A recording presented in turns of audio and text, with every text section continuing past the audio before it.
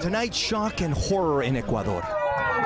A presidential candidate assassinated in the country's capital city just days before the election. At least 12 gunshots heard in the video as Fernando Villavicencio entered a vehicle surrounded by bodyguards. Las mafias tienen los días contados. Villavicencio was running on promises to fight organized crime and corruption,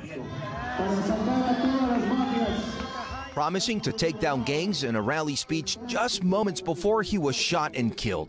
And just days ago, saying death threats had been sent to him and members of his staff. The nation's Attorney General office confirming 9 other people, including a candidate for the legislature, and 2 police officers were hurt in the attack. Today, police sharing images of the pistol they confirmed was used in the attack, as well as photos of the alleged 6 suspects that were arrested. An additional suspect was killed in a shootout with authorities. Es un crimen político. Ecuador's current president calling the killing a political crime akin to terrorism and saying it was an attempt to sabotage the election, still set to begin next weekend.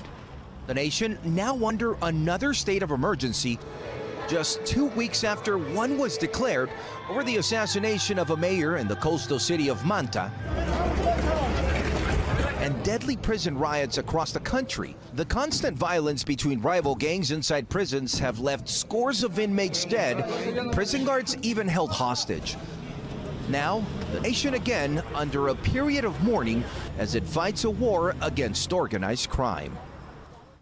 And Guad joins us now from our Telemundo Center in Miami. Guad, what do we know about the death threats this candidate says he received? And have we heard from the U.S. in terms of this particular assassination? Listen, Villavicencio disclosed that the threats came from a known criminal who's currently incarcerated and is believed to be the head of the Sinaloa cartel in Ecuador. And the president of Ecuador has now confirmed that FBI agents are underway. They should be arriving in the next few hours to assist with the investigation. Ellison? Guad Venegas, thank you. Thanks for watching our YouTube channel. Follow today's top stories and breaking news by downloading the NBC News app.